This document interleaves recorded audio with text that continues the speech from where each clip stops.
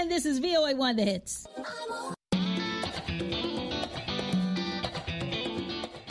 Welcome to Learning English, a daily 30-minute program from the Voice of America.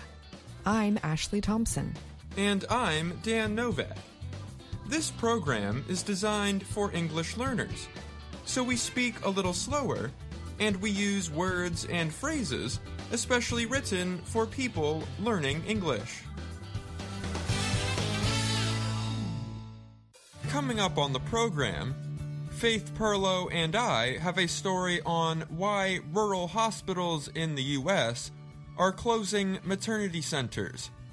Brian Lynn has the science report on a new drug that could prevent bone loss in astronauts in space.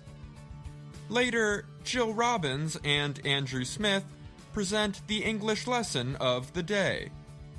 But first, Alicia Alderson is a 45-year-old woman from rural Eastern Oregon.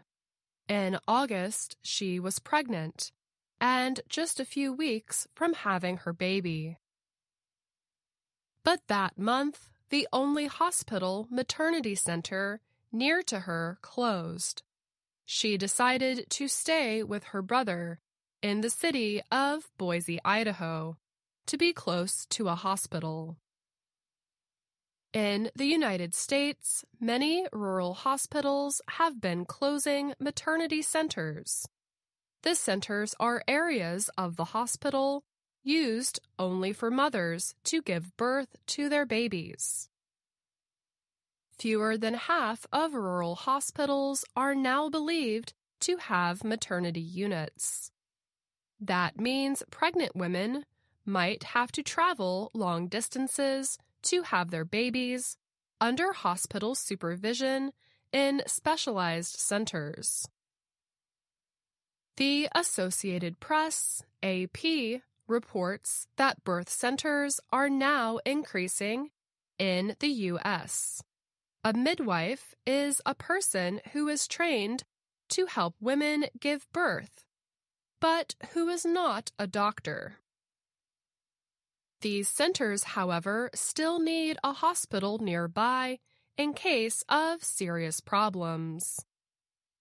More than 2 million women of childbearing age live in places that some observers call maternity care deserts.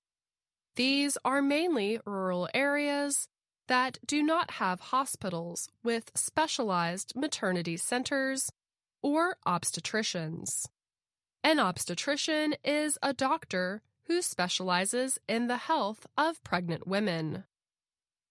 Some doctors and researchers say that having fewer maternity units makes having babies less safe.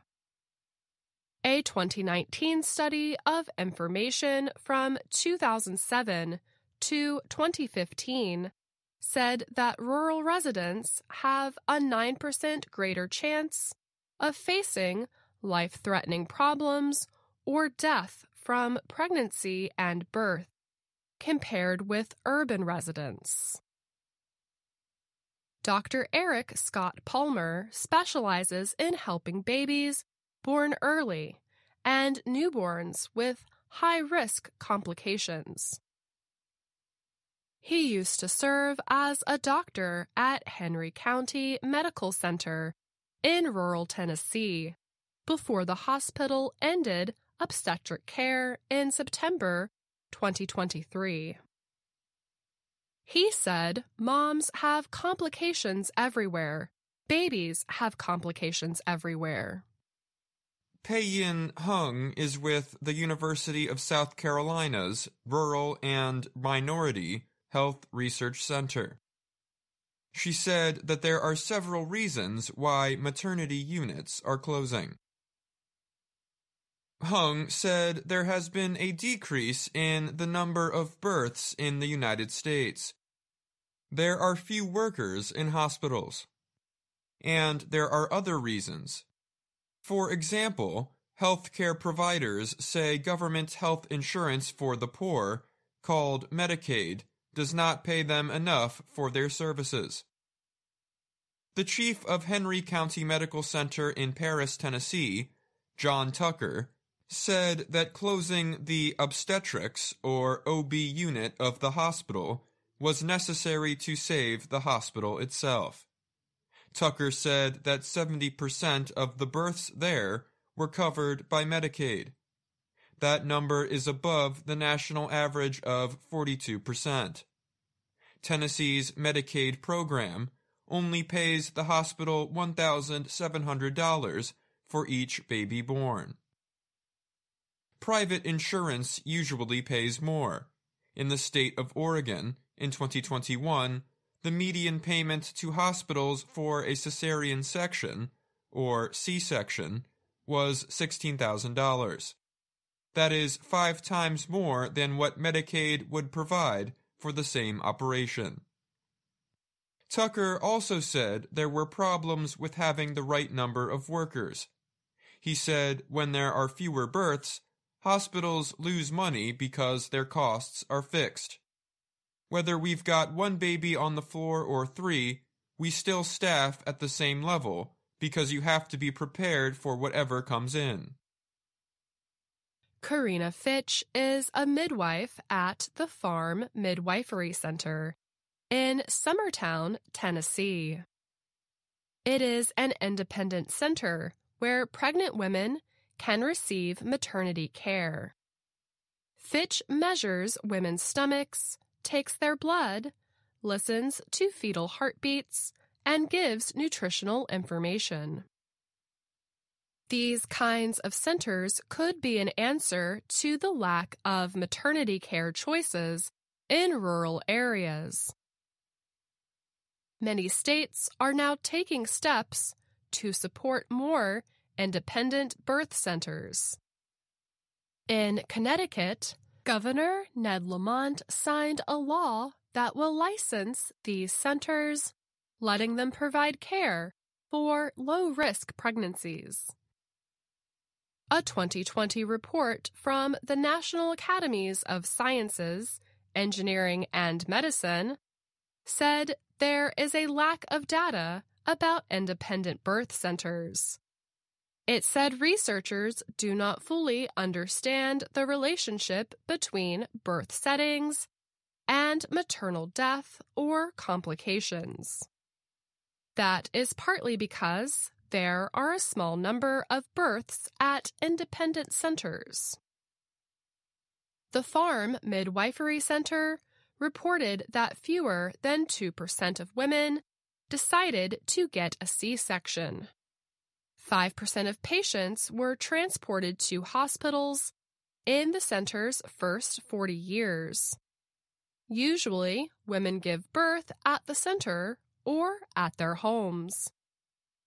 Fitch said, "We always have a backup plan because we know birth is unpredictable and things can come up." Some doctors told the AP that rural hospitals still need to be part of any answer. They think that state governments need to do more. This June in Oregon, Baker City Hospital announced that it was going to close its maternity center. Oregon politicians got involved.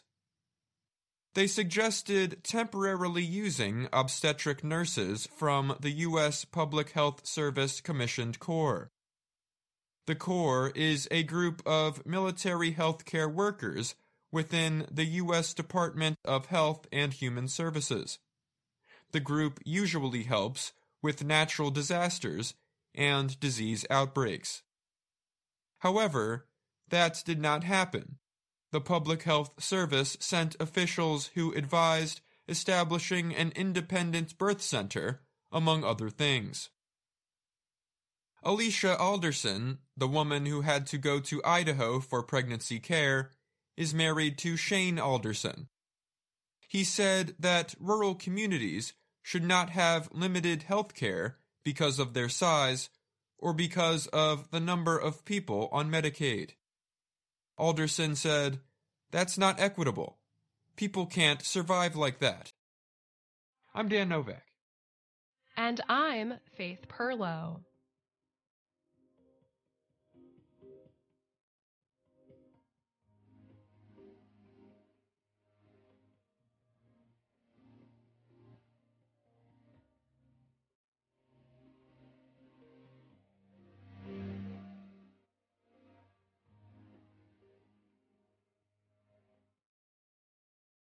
Researchers say a new drug compound has been found to prevent bone loss in humans visiting space.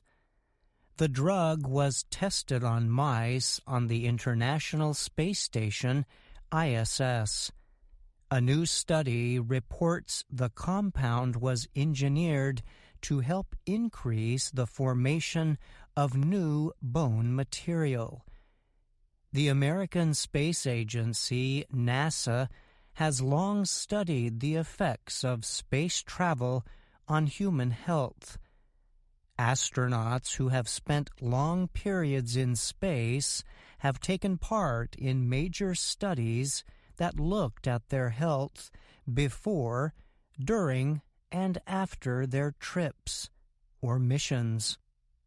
NASA announced that American astronaut Frank Rubio recently set the agency's record for the longest single space flight by a U.S. astronaut.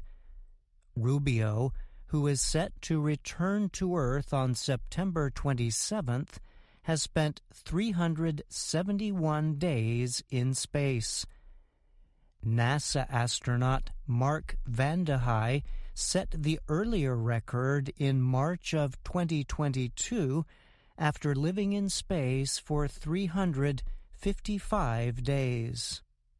Some of the main health problems for humans are related to the gravitational conditions in space. Past studies have shown the low-gravity environments in space can greatly reduce or stop the formation of new bone material. NASA has estimated that astronauts spending more than 6 months in space can lose between 6 and 10% of bone matter. Some experiments in astronauts measured changes in their upper leg. Development of new bone can take at least 3 or 4 years after astronauts return to Earth, NASA says. The conditions astronauts experience in space can result in bone loss up to 10 times more than is seen in human patients dealing with the bone loss disease osteoporosis, NASA notes. Currently, physical exercise is the main method astronauts use to reduce bone loss during long periods in space. Generally, crew members aboard the ISS spend about 2.5 hours each day exercising in an effort to reduce the gravitational effects of space. Past research on the subject has suggested a group of drugs widely used to treat osteoporosis, called bisphosphonates, have shown promise in Earth-based experiments on bone loss. That research continues, but the new study shows success combining a bisphosphonate with another substance that has shown promise in helping to regrow bone material. That substance is called NEL1. It was discovered by scientist Kong Ting at the Massachusetts-based Forsyth Institute. The study was led by a team from the University of California, Los Angeles, UCLA.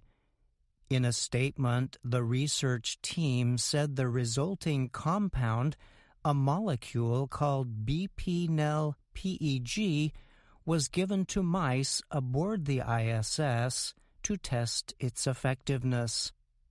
The experiments were carried out by astronauts who arrived on the ISS in June 2017. Half the mice remained on the ISS for 9 weeks, while the rest were flown back to Earth 4.5 weeks after launch. Both sets of mice were given either BP-NEL-PEG or a salt solution containing no medicine. The researchers reported both sets of mice who were given the BP-NEL-PEG compound showed a significant increase in bone formation during the experiment period. The team added that neither the mice treated on Earth nor those that received the drug in space experienced any observable side effects. Chia Su is with UCLA's School of Medicine and helped lead the research. She said the findings hold great promise for, in her words, the future of space exploration, particularly for missions involving extended stays in microgravity. Another member of the team was former UCLA engineering professor Benjamin Wu. He noted that the study could open the door to the same compound being used to treat patients with extreme osteoporosis and other bone-related conditions on Earth. The scientists are still examining data on the live mice who returned to Earth halfway through the experiment. Researcher Su said they hope the data will provide some insight on how to help future astronauts recover from longer space missions. I'm Brian Lynn.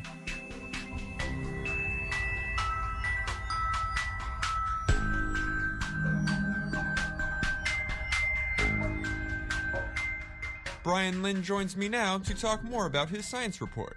Thanks for being here, Brian. Of course, Dan. Thanks for having me. This week, your report dealt with a drug compound showing promise in blocking bone loss in astronauts spending long periods of time in space. This does seem important because it is the first time this kind of treatment has been considered for astronauts experiencing this problem, right? Yes, that's right. Currently, NASA mainly requires its astronauts to do a lot of exercise during long stays aboard the International Space Station, in total about 15 hours a week.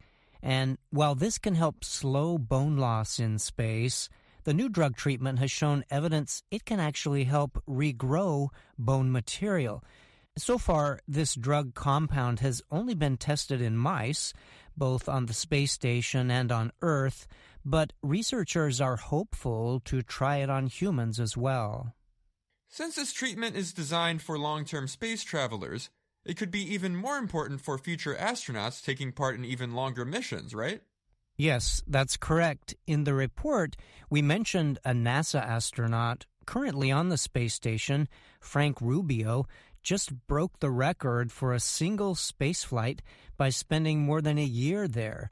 But NASA has also made clear it plans much longer exploration missions in coming years, not just to the space station, but to the moon and possibly Mars, and those would likely involve a lot more astronauts being sent regularly to space. It's always interesting talking to you, Brian. Thanks for being here. You're welcome. Thank you, Dan.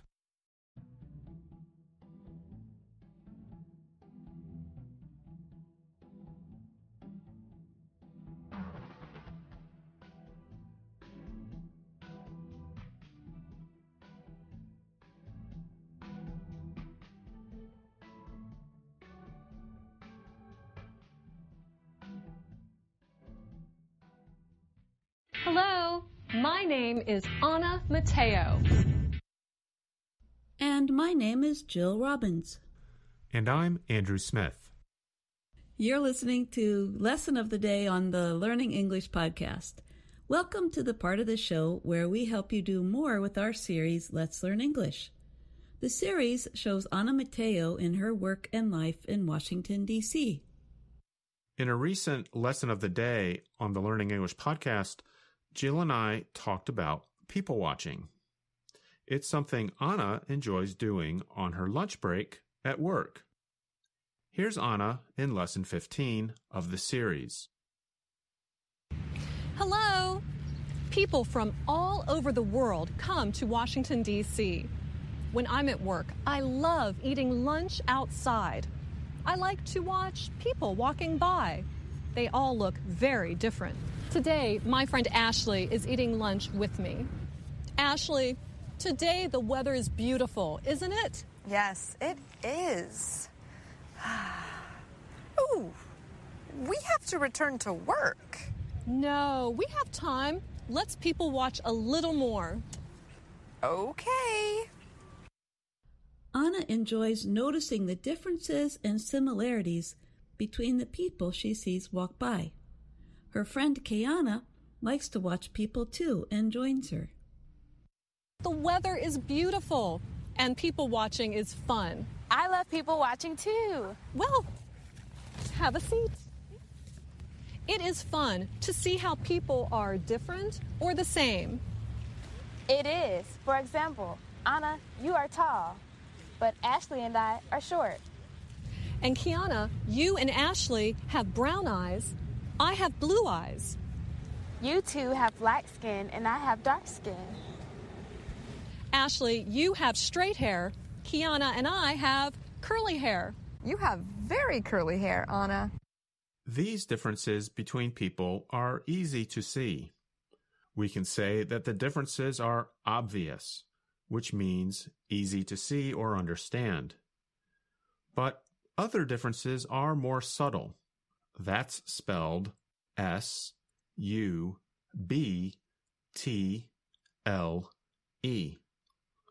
But we do not pronounce the letter B in the word. Subtle describes something that is not immediately obvious or easy to notice. As we were saying in a previous podcast, if you know a culture really well, then you might be able to notice subtle differences within that culture. Like an American might be able to make a better guess about where a person is from in the U.S. or about their socioeconomic status based on the person's clothes or accent or maybe some other small details than a person who is not from the U.S. True, the American might notice more small differences, but we still have to be careful not to judge other people too quickly. For example, a rich person and a poor person might wear almost the same kind of informal clothes, like jeans and a t-shirt. Yep, that's right. I remember when I was working in a store, our manager reminded us that you can never be sure which customers have a lot of money. A millionaire can look just the same as somebody who has almost no money. You're listening to Lesson of the Day on the Learning English podcast. Andrew, I noticed you're using some more advanced vocabulary today. Let's explain the term socioeconomic. It generally refers to the combination of the amount of money you make, your education, and certain kinds of power you have. So, if you have a lot of education, plus a high income, plus a high position in business or government, your socioeconomic status is high. Status can refer to the importance and respect you have in your group or in society, such as your level within a hierarchy. That's another advanced but useful word, hierarchy. That's spelled H-I-E-R-A-R-C-H-Y.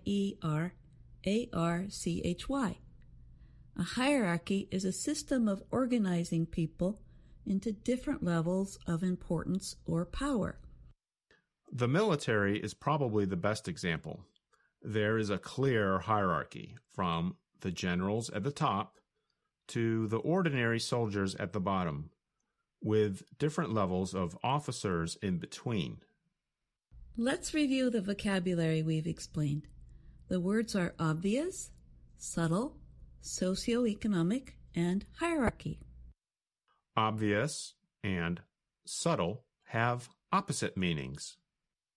And socioeconomic status can refer to one's position in the hierarchy of a society. Jill, a minute ago, you said that we have to be careful not to judge other people too quickly. I certainly agree.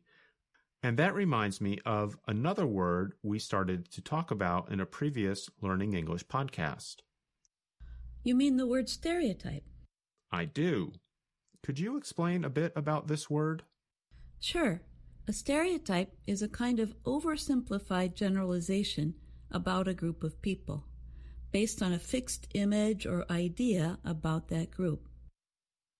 And when you say fixed, you mean unchanging. Yes, stereotypes don't allow for much change. They assume that a group of people always have the same characteristics. And that's just one way they oversimplify or overgeneralize. So, for example, if I said something like, Italians love to eat pasta, listen to opera, and watch soccer, that would be an obvious example of stereotyping. Right, because while it's true that a lot of Italians do like soccer or eat pasta, there's probably millions of people in Italy who do not like to eat pasta or watch soccer. Just like a lot of Americans do not like to eat hamburgers and hot dogs. After all, there are about 300 million people in the U.S. With that many people and people coming from all over the world to live in the U.S., there's quite a bit of cultural variety. And this topic reminds me, there's an interesting talk our listeners can watch and listen to online by the writer Chimamanda Ngozi Adichie. It's called The Danger of a Single Story. Adichie grew up in Nigeria, and she talks about how people in Western countries can have stereotypes about people from Africa, and how she herself sometimes oversimplified other groups of people. So, if we only have a single story, or a stereotype, about other people, that means we are missing the complexity of individuals and the diversity within their culture. Jill, where can people find Adichie's talk online? The website is TED.com, and that's spelled T-E-D. There are a lot of talks there, and they are often called TED Talks. You can search for The Danger of a Single Story on the website, and you can also read a transcript of what she says. I've just found it on my computer. Wow! It says her talk has been viewed over 34 million times. Well, I thought it was interesting, and I guess a lot of other people do too. Well, Jill, we've gone from Anna people watching at her lunch break to an inspiring talk by a writer from Nigeria. It's interesting how one thing leads to another. And how one word can lead to another. Let's repeat a few key vocabulary words from today's podcast. Good idea. I'll say one, then you say one. Okay. Obvious. Subtle. Socioeconomic. Status. Hierarchy. Stereotype. Fixed. And how about inspiring? You said Adichie's talk on TED.com was inspiring. That's right, I did. And inspiring means it gives you a strong, positive feeling, and perhaps makes you want to do something good. And we certainly hope our listeners are inspired to learn more with the series Let's Learn English, and with the lesson of the day on the Learning English podcast. Thanks for listening. I'm Jill Robbins. And I'm Andrew Smith. And that's our program for today. Join us again tomorrow to keep learning English through stories from around the world. I'm Ashley Thompson. And I'm Dan Novak.